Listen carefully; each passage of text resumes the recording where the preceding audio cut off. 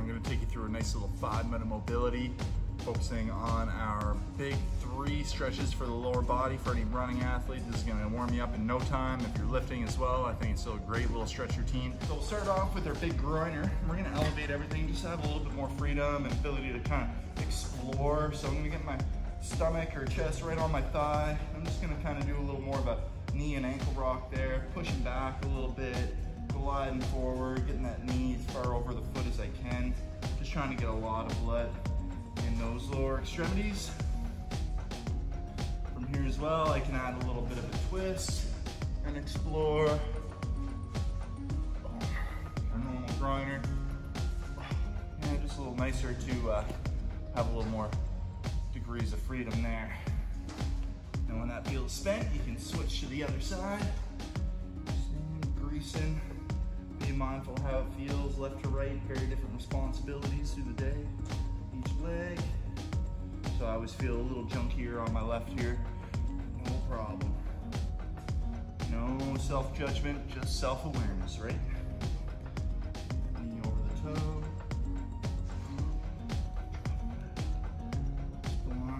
Twist in here.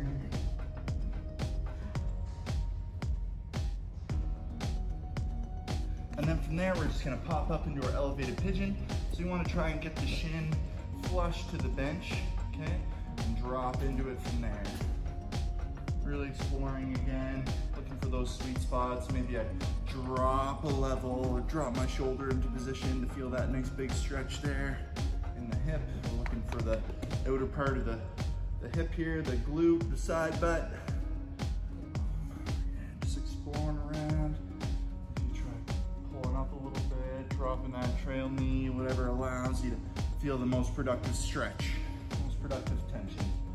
Okay, if that's a little aggressive for you, what you can do though is just pop the bench up a notch, and that angle will give you a little bit of advantage at your hip, and then you can get the shin nice and flush to it like we're talking about, and still drop into it there.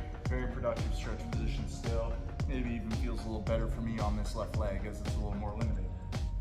So, play to the ability of each side. Always just looking for a couple extra degrees of freedom. Making sure to breathe and relax into those stretch positions.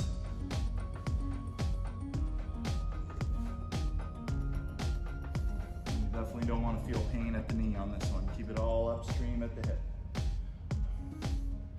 All right, when that one feels good, what we can do is flip. Just lower that back down.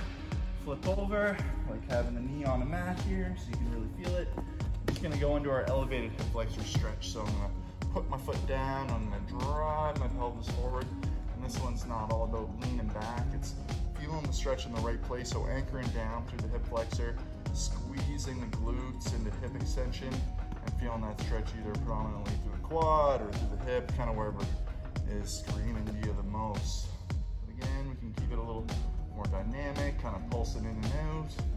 Relax the tension, squeeze, engage, push a little deeper into it.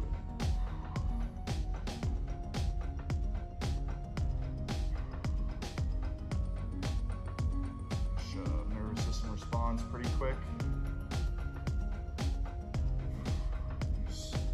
Now that feels like it's pretty maxed out. You can flip to that other side. Be mindful left to right, no problem if it feels a little different. So again, I just don't want to be in an arch in my back here. I don't want all that stretch to go to my spine. I really want to tuck the tail, tuck the pelvis. Puts me in a much greater stretch here, much better position to be in. Actually getting most blood and tension in the right areas. You can add a little twist, a little tilt to get in there a little deeper if you need to, but deep breathing, tuck the tail. All right, so again, definitely feel welcome to explore those positions a little more. Those are the big 3, the elevated groiner, the pigeon, and the rear foot elevated hip flexor stretch.